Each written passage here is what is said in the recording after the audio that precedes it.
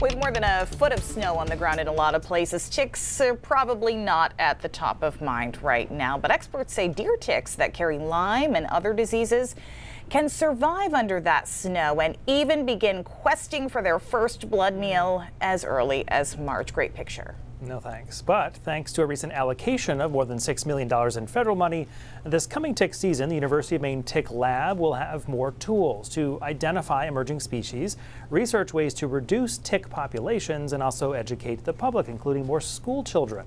News Center Maine's Vivian Lee has the story from Orono. $6.2 million in federal funding for the University of Maine Cooperative Extension Tick Lab couldn't come at a better time. Incidence of Lyme disease was up in 2022 at a little more than 2,600 cases, 1,000 more cases compared to 2021. Managing ticks is such a difficult proposition. Griffin Dill manages the UMO Tick Lab.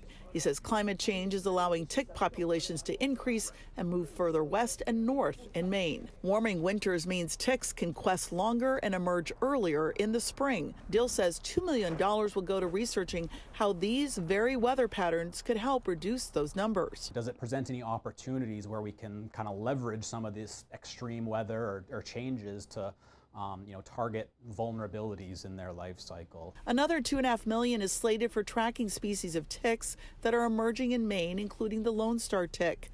Linked to a lifetime allergic condition known as alpha-gal syndrome, it causes food allergies to red meat, such as beef, pork, and other mammal products.